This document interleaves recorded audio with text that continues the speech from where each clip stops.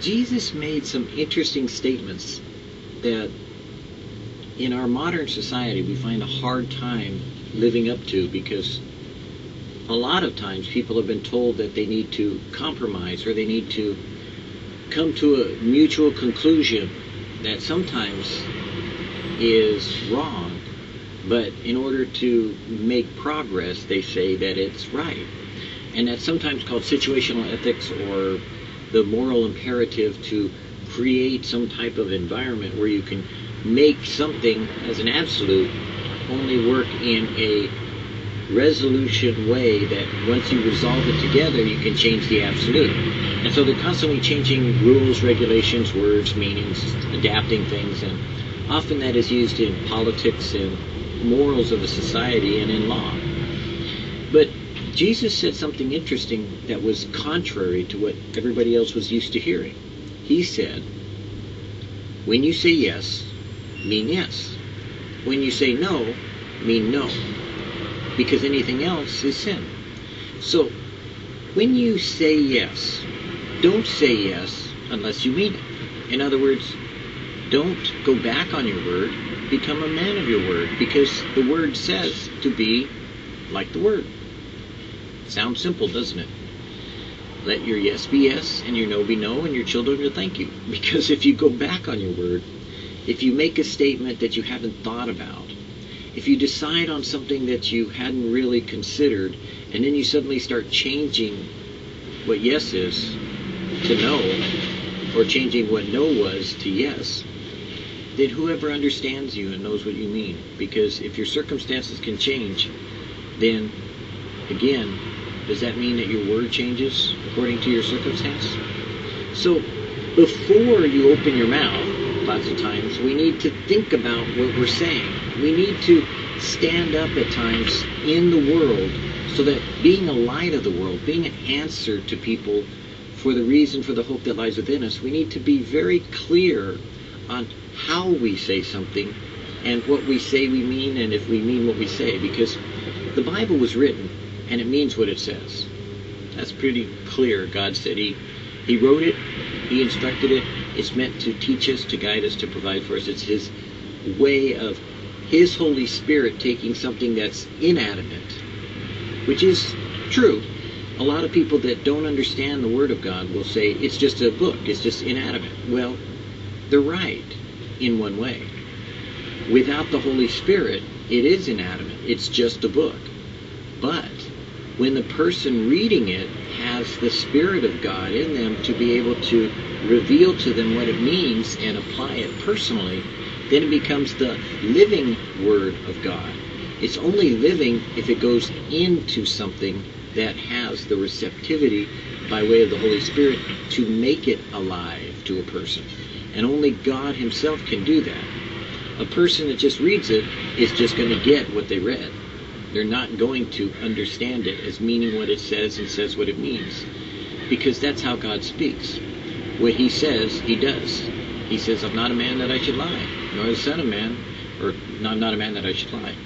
And that we have to become like God in some ways in the world we live in, because too many times people will change or rearrange your words to make you sound like you didn't say what you said.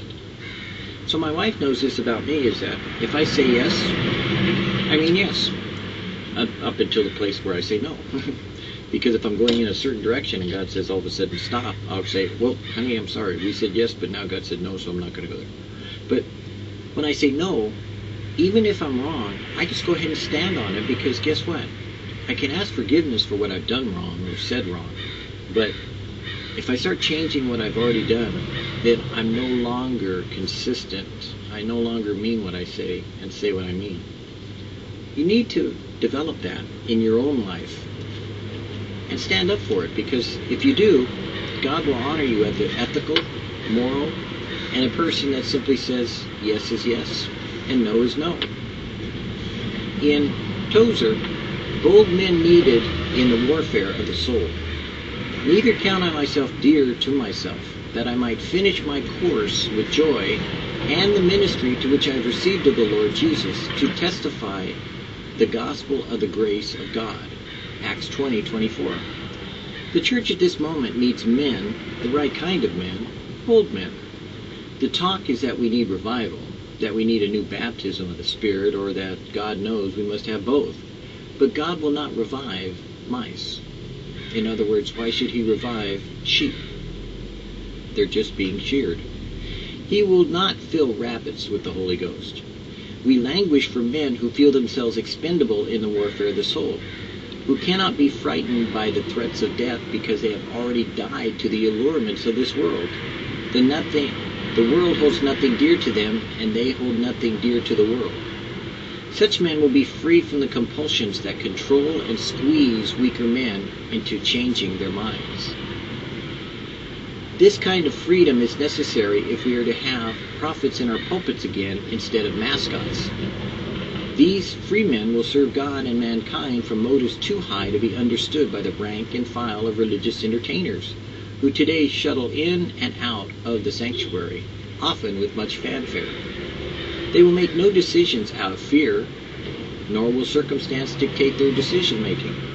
Take no course out of a desire to please, nor will they be satisfied with the applause of men.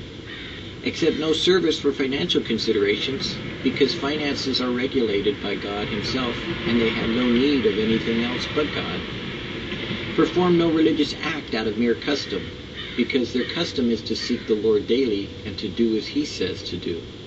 Nor will they allow themselves to be influenced by the love of publicity, for the public will often change its mind, and whether they succeed or whether they fail, they continue on irregardless.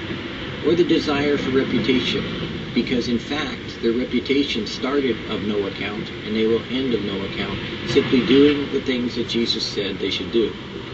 The true church has never sounded out public expectations before launching her crusades. Her leaders heard from God, they knew their Lord's will and did it. It was that simple. They were of nothing, and so they became something only because God received the glory.